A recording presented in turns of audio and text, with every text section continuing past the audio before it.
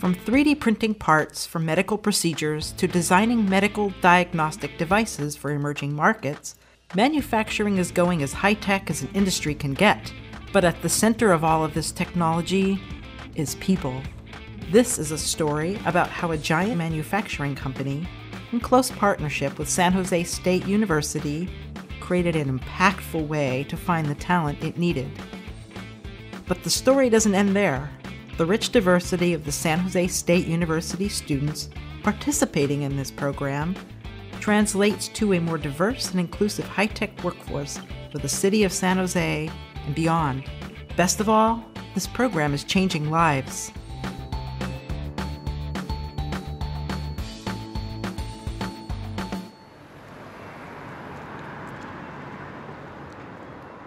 Jabil's partnership with the city of San Jose has been incredible, and more importantly, their partnership with the entire community. Through the San Jose Works program, we have many first-generation young students living in gang-impacted neighborhoods who are being provided their first job at a driving industry company by Jabil. These are often summer jobs, in some cases permanent jobs, and these kids are getting an incredible opportunity to see how the innovative economy works and the experience to have relationships with mentors at a great company like Jabil who can help steer them along, whether it's to college or another path. And that opportunity has been incredible for us, and we're grateful for Jabil's leadership. They've been a partner to the entire community in other ways as well. The partnership between Jabil and San Jose State University is particularly unique. There's a definition that came out of some researchers at Harvard where they talk about 2D diversity, where you have inherent and acquired diversity, and San Jose State students have both. So, you know, inherent's kind of what you come with in terms of racial, ethnic, or gender diversity, and then acquired is from your work and life experience. And, you know, companies that have more of both kinds of diversity are shown to outperform, and so in that sense, our San Jose State students are really desirable.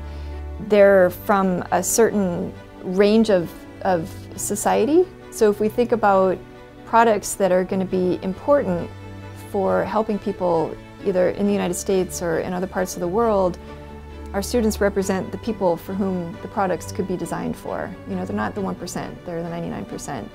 And so they're going to have a lot to bring to a table when they talk about product design that I think is going to be important for the success of whatever the new products to emerge are going to be.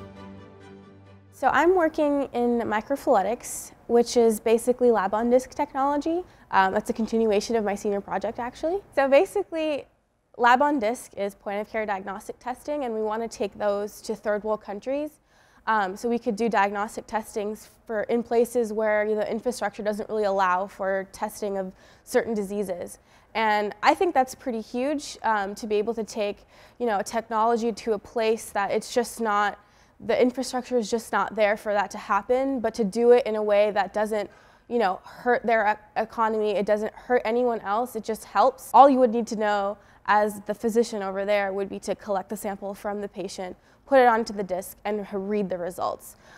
So it's cheap, it's portable. We were even thinking of doing this at airports. So when people are coming in from, let's say, countries that are maybe have pandemics or epidemics or something, they could come in and we could test them right there. And so I got to work here at Jabil in the Jabil lab as well as the San Jose State lab and really do this lab-on-disk technology. And I was able to actually take that not only from school, but I was able to continue that here at Jabil as an actual project that they're actually pursuing. Seymour Papert, a noted mathematician, computer scientist, and educator who spent most of his career teaching and researching at MIT, was perhaps best known for his strong belief in experiential learning, or learning through doing. In fact, the Ultimate Learning by Doing company, the Lego Group, even borrowed the word mindstorms from one of Papert's books for its robotics invention system. To quote Seymour Papert, "Kids are motivated and inspired to learn when they are using that learning to make something they care about. A teacher's most important role is to provide them with the tools and freedom to make those things." No one embodies this spirit more than San Jose State University professors Dr. Fred Perez and Dr. Guna Salvadore. The current trend in the US and many of the schools is the fact that companies are not interested in 4-point GPA students. They are interested in people who have hands-on experience. So one of the things that I do at San Jose State University is to develop courses that are current in terms of what the needs of industry is all about, as well as the hands-on experience. Upon their graduation, they can go and become productive at the company. Record also shows that a company would love to hire somebody that has internship. Our students have the opportunity to work in industry as an intern, and that opens up tremendous opportunity for them to seek employment upon graduation. We strongly support and encourage our students to get involved with industry-type projects, and Jabil has been one of the most successful company in giving us the opportunity so that we can have that collaboration. I remember over the past few years, Jabil has been kind enough to entertain as many as 30 to 40 students from San Jose State University in a variety of projects there. So the students who are working on the Jabil project are serving two masters at the same time. You know, they have an advisor on campus here, people like me that they dread, and they have advisors at Jabil who I think are a lot nicer than I am, but are still equally demanding, and I want them to be equally demanding because students a lot of times rise. They're very capable, but they don't know how high they can go. The higher we push, we find out they can go even higher.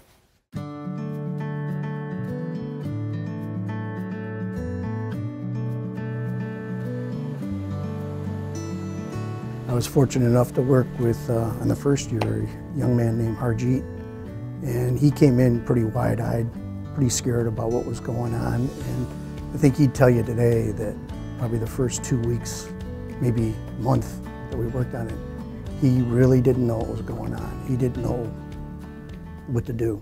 I remember walking in through these doors here in the front, and I had no idea what Jabil was. I didn't know what they did. I just knew that they made stuff for other companies. And walking in here, it was kind of intimidating, seeing the lab for the first time and everybody wearing their smocks, right? That was very intimidating. But when I started doing the actual project and I walked into a lab and like as a new kid, I don't know where anything is. So what I would do is I would just approach one person and be like, hey, do you know where I can find gloves? Like something simple. And what I was thinking was gonna happen, the reaction I was gonna get was, I don't know, kid, go figure it out. But instead it was, hey, let me show you, hey, what are you working on? Here, why don't you do it this way? Have you learned how to do this? There's so much advice and so much like love, you know, that was given. And from that, like, I just felt so welcome. So he stayed late one night waiting for me to finish up some work, and then he's just standing there waiting to talk to me, and we sat down for 2 or 3 hours, talked about life, talked about his education. It was just really fun to see him just dive in. Once he learned that first machine, and he started peeling back that onion and saying, I can learn this one, and I can learn that one. And then next thing you know, Harjeet was getting pulled into all kinds of projects. When I got done with my senior project, my boss came up to me and was like, hey, do you want an internship opportunity? But he said that there's one condition, and you have to go to grad school. And for me, this was about a month or two before graduating with my bachelor's degree. I wasn't thinking about going to grad school at all. I just wanted a job. I didn't know where, I didn't know what I wanted to do, I didn't know what to expect. I just knew I just wanted something. And it wasn't until the actual internship that I was like, okay, this is where I want to head down. This is what I want to pursue. I noticed that now when I go into school and I sit in a class, like materials engineering is a lot of characterization. So we talk about a lot of techniques. And now it's when the professor says, oh, this technique is good for contamination. And I start engaging with my professor more. I learn more. And then I take that information, I come back to Jabil and I say, hey, you know, for this issue, why don't we look into this machine? You know, and that's how the grad school is really helping me in my actual career here at Jabil. And then now one of my internal projects is being a mentor. So I have my own San Jose State students right now, and we're working on a adhesive characterization for flexible electronics. So I think it's really cool how like I started off as a mentee in this Jabil project with San Jose State, and now I'm actually the mentor, and I get to teach these students what I learned and help them get to where I am today. You know, when these kids came over to Jabil, they were just young students that were lost in the world, didn't know really why they were going to school. And now you've got a young man now that is focused, and he has a direction, and now we can't stop him. The students that participate in this program are smart, driven, and focused, but one of the things that truly shines through is the sense of achievement that is palpable when you talk with these young people. You really get a sense for how much they've grown as they progress from intern to full-time employee, taking the lead. Many of our students work, and they've worked maybe non-technical jobs, but maybe they're hanging drywall or they're working in a restaurant, and so it gives them a little bit more innate interest in just trying to have that kind of a learning experience while they're here. They're not really 100% about book learning. And so then when they get an opportunity to work for a company like Jabil, it just allows them to carry what they're learning in the classroom onto the work site, and then to carry the work experience back into the classroom, and so it ends up enriching the experience for all the students. I actually got my internship here because of San Jose State through Dr. Fred Perez, and then followed that up with years of being an intern while still going to school, and then got a job as a mechanical engineer. This year, my group is focused on heat exchangers. And within that, we've also kind of given them the challenge of incorporating 3D metal printing. And we sort of brainstormed what are the applications for heat exchangers involving metal 3D printing, keeping in mind the economic viability of whatever we come up with. And then one of the students was reading research papers, and they came across a bone drill bit. So when you're drilling, this one was a cranial drill bit, so when they're drilling into your skull to do surgery, the bit gets hot, and sometimes they can't irrigate it, so what that means is they just pour water over it to keep it cool. But you don't necessarily want water in the surgery. That was super interesting to my students, and they did some market research, and there's actually quite a large market for biosurgery drill bits, not necessarily bone, but also other applications that might need cooling. So right now we're planning on designing a bone drilling bit, modeling it in a CAD modeling software. We're also planning on making it in our 3D metal printer, sharpening it, and then testing it on actual bone. So we keep it interesting for their majors, but at the same time, it's the real world. They have to work with other groups. They can't do everything themselves. So when they get into the real world, they're prepared. Going back to Seymour Papert's thoughts on connecting young people with the things they care about, one of the very key outcomes of this partnership is aligning student passions with meaningful hands-on experience. For Corey Smith, this was an almost unbelievable opportunity that he didn't even know existed until he learned about Jabil.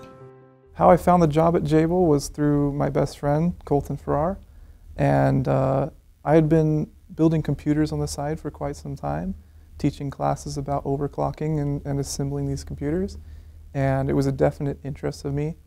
And my best friend Colton got a job here at Jabil, and he told me what he was doing, and I kind of couldn't believe him, that he was assembling these PCB boards that I was spending all this time with, installing, overclocking, and really enjoying. And so when he told me about the job, I bugged him a lot. I had to have the same job. I wanted the opportunity. I didn't want to just see Jabil. I wanted to be part of Jabil because it sounded so cool to me. And he managed to get me an interview with Quinn here at Jabil. And a couple months later, I had the job. And it's been really fun because now I get to actually see these PCB boards actually being assembled and be a big part of it as well, actually running the assemblies at times too. When you actually work at Jabil and you see all the work that goes behind the component selection, the assembly process, profiling these boards so that they're assembled and reflowed properly, you really appreciate all the time and work that goes into the engineering behind the board. And it's just simply amazing to see it done in person.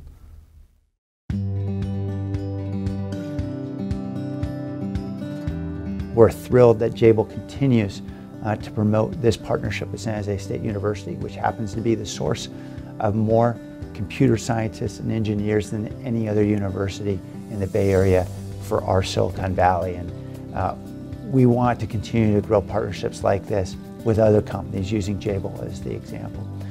Jabil, of course, benefits because we know that the talent pipeline, whether it's for engineers, computer science, or anything else in this valley, is far too narrow. We want to broaden the diversity of that pipeline. It's a great benefit to our community as Jabil works to help us broaden that pipeline, but it's a great benefit to Jabil as well as they train their next generation of leading engineers. Harjeet, Meha, Corey, and Ross are just a few of the dozens of students who came to Jabil through the San Jose State University program. Their stories are a testament to the incredible power of diversity to bring new ideas to the world. And this story is just the beginning. As these students find they can soar higher than they ever thought possible as they are learning to fly.